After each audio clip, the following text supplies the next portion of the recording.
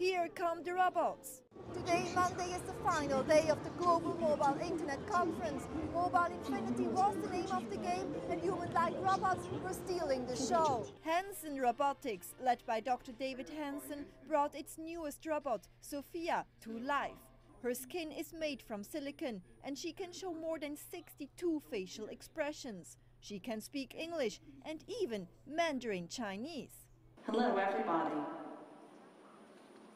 I'm Sophia, the latest robot from Hansen Robotics.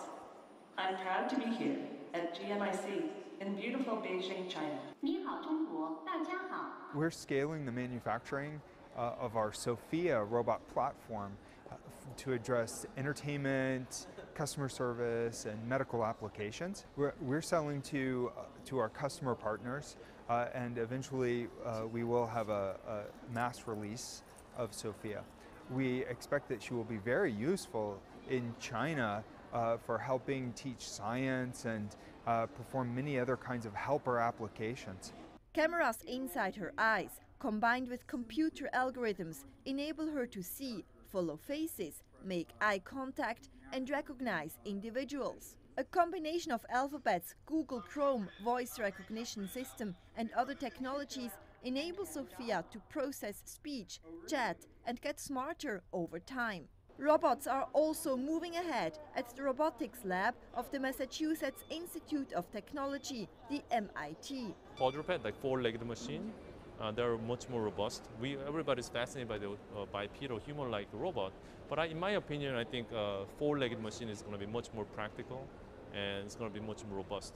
So we're thinking about achieving mobility first, and try to use this robot in very dangerous environment, power plant and disaster situation, and then even the oil refinery where there's a lot of chemical hazards and high temperature, low temperature.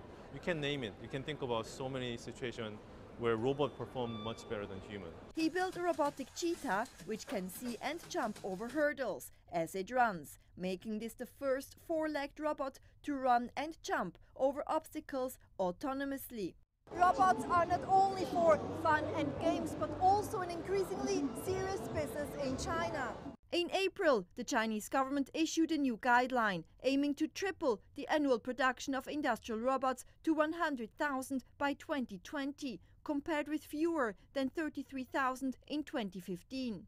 3D Robotics, based in Berkeley, California, meanwhile, rather spots the opportunity in smart drones, advanced aerial cinema and UAV technology. It recently developed Solo, the world's first GoPro optimized smart drone. And you're going to see them in the biggest industries in the world. So the biggest industry is agriculture, and you'll see drones doing crop mapping. The next biggest industry is construction. Construction is an industry that begins digital on a screen with a design, but then becomes analog as you start digging. The third biggest industry is energy, and so drones are doing everything from solar panel inspection, pipelines, power lines. Are machines taking over? The rise of the robots has triggered fears that super intelligent robots could steal real people's jobs in the future. Remember though that already in the early 1800s, machinery reduced the need for human labor, but the world was not left without work. Martina Fuchs, CCTV News, Beijing.